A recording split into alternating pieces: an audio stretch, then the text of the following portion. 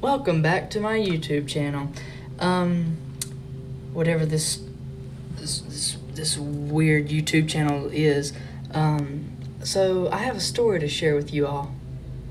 I'm gonna share. I have a lot of stories that has not seen the light of day that obviously I get a kick out of, so you should too. But on today's episode, we're gonna be talking about the time I got catfished. Oh God, not this story again. But I gotta prepare myself first because this is a lot. So you better prepare yourself too. I'm gonna give you time. 3, 2, 1.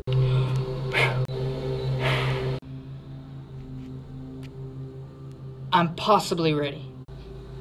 Hat's gotta go backwards. This is getting rough. Okay, I think I'm ready, but let's just get into this, okay? Well, one day I was just chilling, didn't have nothing to do. Summer's here. Pretty much nothing to do. And just chilling, and my phone vibrates. It says, so-and-so wants to message you on Instagram. So, I checked, see who it was, Yeah, well, it was some girl. So she texted me, and she said, I really like your art and everything like that. It's really cool, and you're cute. Yeah.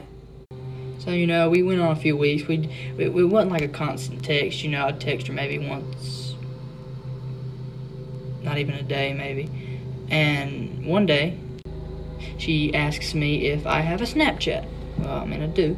So I gave her my Snapchat, and that night, I was laying in bed, and I was playing games. Well, about 3 o'clock in the morning, actually. Nobody is awake at 3 o'clock in the morning and wants to talk to me. So therefore, I decided, hey, I might as well just stroll through Snapchat. Why not? Well, it says she uploaded to her story. And I hit it. Worst day of my life. And you'll hear why here in a moment. Well, it was a picture of her.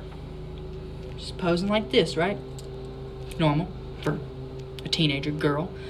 But the bottom caption wrote, I'm bored. Somebody please call me. Like I said, it's 3 o'clock in the morning. Nobody's talking to me. So I wasn't going to bed anytime soon, so I text her. You want to call? Worst mistake of my life. And she's like, sure, yeah, we'll call. I told her to call me. I didn't know how to work Snapchat. Still don't.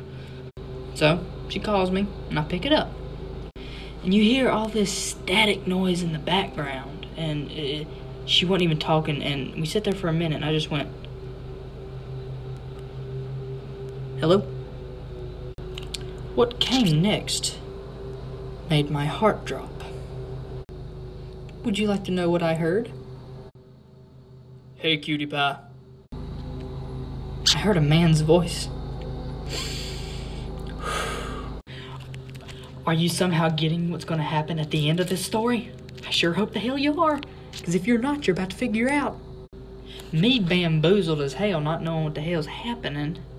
I just get real quiet. And then it starts singing.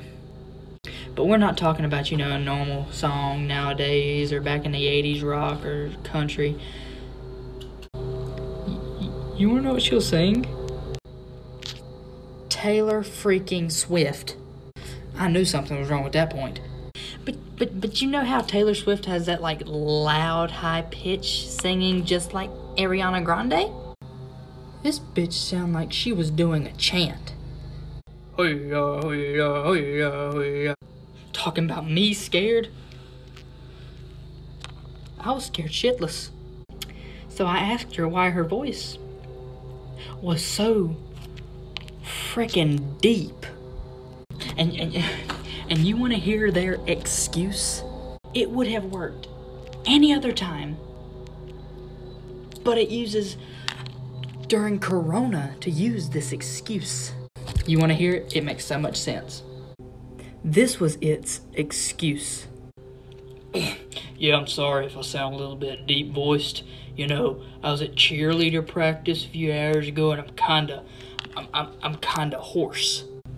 The whole time that it said that, you know what was going through my brain? Oh my God, it's a dude. It's 9 times out of 10 got a penis. Wonder if it's bigger than mine. Am I wrong for being scared right now? Because I am. I'm scared. And you're probably asking, am I still scared? Very. I just find it so odd. It's hard to process. She was in cheerleading practice during social distancing. That and that don't match up. So I said nothing the whole time I was on the call. I sat off to the side, mostly saying, that's a dude. You are talking to a dude. You have every right to be scared right now. I swear to God, it's got a penis. So I literally thought to myself, what is a way that I can get out of this? Anything. And then it hit me. Apparently I got a friend addicted to crack, and he tries to kill people. And this is exactly what I said. Hey bro, let me call you back. My friend's calling me, and he is addicted to crack. And whenever he gets into his crack addict stages, he tries to kill people. And that's so on me. And one of the most scariest part of the calls, right before I hung up, it started playing Baby from Justin Bieber. That scared me even more. But after I told him about my crackhead friend and that I had to get off the call and skedaddle, this is what it said. It's okay, Sugar Bun. I'll call you later. Hell no you won't. Bitch, I'm moving. And so I ended that call as quick as I could. But of course, me being curious, I went back and viewed her Snapchat story again. And only then did I realize this bitch didn't have no titties. None. But I didn't look, I wasn't worried about that. Because a lot of girls don't have boobs. But there was a thing about it. And I don't have an idea how I missed it. This thing had a Adam's apple the size of my fist. Yeah, I was scared. Still am. And I think I set a new world record for blocking somebody on both Instagram and Snapchat in less than a minute. I didn't sleep at all that night. What also really scared me was I realized Snapchat had the map where you can see all of your followers and where they are. I still keep one eye open when I sleep because of that. Talk about a horror movie on Earth right there. Scariest shit I've ever been through. But I hope y'all all learned a life lesson from this video. Don't call somebody you had just met on Instagram at 3 o'clock in the morning. Because it's possibly a dude. But I hope y'all enjoyed today's episode of the time I got catfished by a girl with a pecker.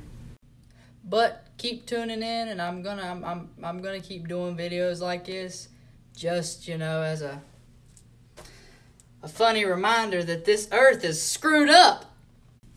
But I hope you enjoyed today's episode, and like I said, watch out.